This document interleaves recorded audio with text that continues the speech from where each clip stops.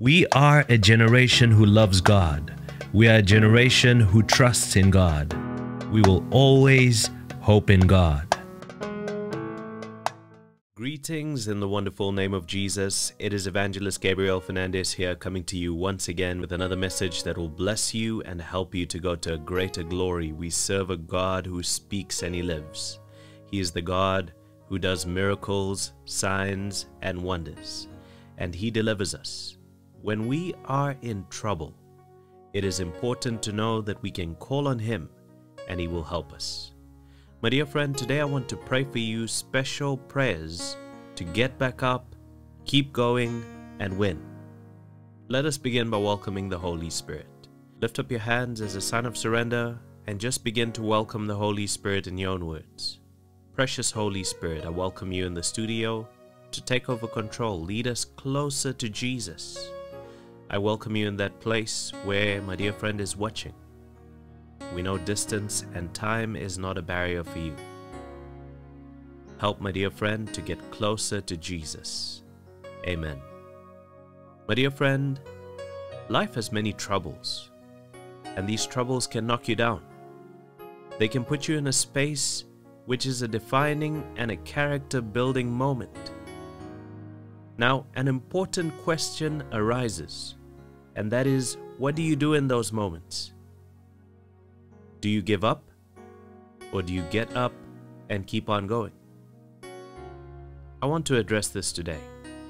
The Bible says in the book of James chapter 1 from verse 2 to verse 3, it says, "My brethren, count it all joy when you fall into various trials, knowing that the testing of your faith produces patience." My dear friend, I want to tell you today, if you are in a space where you are going through numerous trials, or you are simply just trying to push on ahead, but so many things are going wrong, profit from those trials. Benefit from those trials. Don't waste them. Allow them to develop your character.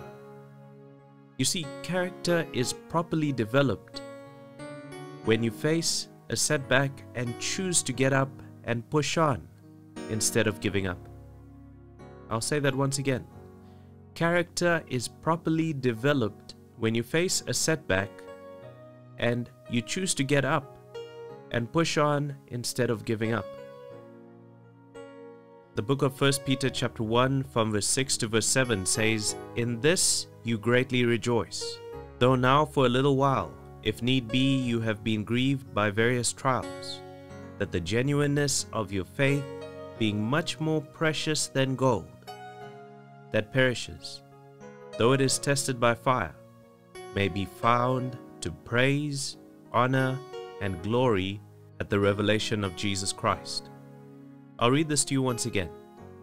"In this you greatly rejoice, though now for a little while, if need be, you have been grieved by various trials, that the genuineness of your faith, being much more precious than gold that perishes, though it is tested by fire, may be found to praise, honor, and glory at the revelation of Jesus Christ." My dear friend, always remember that if you give up when faced with a trial, then you remain at that level. You remain at the same level. But if you dig down deep and find the courage and the strength to get up and push on forward, then you go to another level. You see, the grace of God is sufficient. And the Bible says in the book of 2 Corinthians chapter 12 verse 9, it says, "And He said to me, my grace is sufficient for you, for my strength is made perfect in weakness. Therefore most gladly I will rather boast in my infirmities, that the power of Christ may rest upon me." You see, as born-again believers, there is power that is released to you in tough times. And this power enables you to fight on and to keep on going. So even though you may feel weak, remember, in your weakness, God's power is made perfect. If you are able to get up and say, no matter what happens, I will trust God. I will press on. Then no good thing will be held back from you.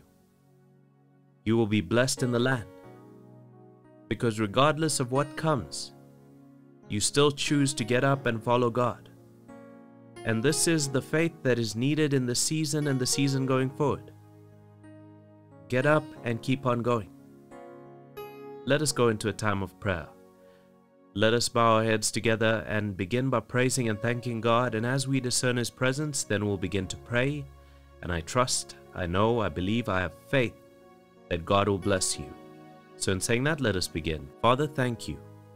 Thank you for your grace. Thank you for your mercy. Thank you for your love towards us. Thank you that even in the toughest times, we can make it because you're with us. When we are weak, you are strong. When we feel like giving up, you give us strength to keep on going. And it is very possible, as we believe and trust in you, that even in the times when we are knocked down, we can get up, keep on going, and win. We can get up, we can try again, and we can be successful. We can get up, we can refuse to give up. We can believe you and receive our miracle. We give you praise and we thank you, for you are good and your mercy endures forever. Your grace is sufficient for us. You are our God, and we trust, we have faith, we believe in you. We thank you for your wonder-working power, your deliverance-working power. We thank you that you make a way where there seems to be no way. And even today, you are fighting for my dear friend who's watching this video, and you are making a way. It is never the end until you say it's the end. And you make a way for us. You help us in our weakness. You help us in our weakest times. You help us when we are knocked down to get back up. And you give us grace. Therefore, give my dear friend grace to press on and to receive from you. I ask this in Jesus' name, and I thank you for it, Lord. Amen. My dear friend, as I begin to pray for you, I want to encourage you to comment and connect in faith. Be in agreement. There is so much power in agreement. The Bible shows us where two or more are gathered in agreement, the Lord is there. And where two or more agree on a thing as touching, it shall be established. So comment and agree, and let God bless you and give you strength to get back up, to keep on going, and to win. In saying that, let us begin. Father, I pray for my dear friend. Whatever situation my dear friend might be going through, whether life is good at this moment and my dear friend feels on top of the world, or if my dear friend is in a situation where they are facing a trial and they feel so discouraged, they feel like giving up, they feel like they don't have the strength to push on. Give my dear friend grace to get up, to keep on going, and to win. Help us to respond to all situations in line with your word, that your word may be lifted up, and even in the midst of our weakness, we may have strength to keep on going.